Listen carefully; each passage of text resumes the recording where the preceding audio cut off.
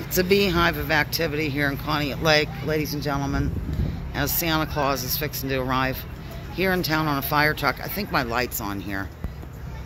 I don't think I need it on. There we go. I turned it off.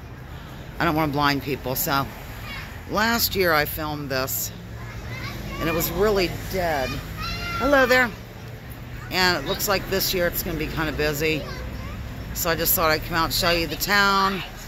Cute little town at Christmas. These snowflakes on the telephone poles light up at a certain time.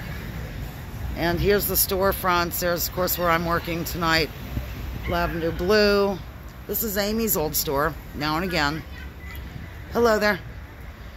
And, of course, next to Tony's.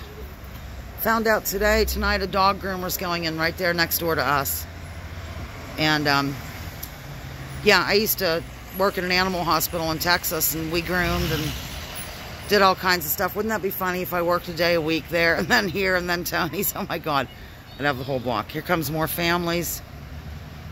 And here's our window. I just changed and put that dress in here at Lavender Blue at the lake. Okay. Really is crowded.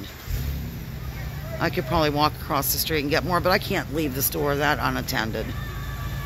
Okay, well, not sure when Santa's arriving or from which direction he's coming, but I'll pause. Well, I'm just going to go ahead and sign off, I guess. I just love seeing the town this busy, though. It's really fun. A gal came in and bought a pair of gloves. She lives in Texas, and I guess they're up here visiting, and she was freezing. So, okay, over and out here on Lounging with Lisa, the video series that has me filming Booming Conneaut Lake around 5 o'clock on a Friday evening here in December.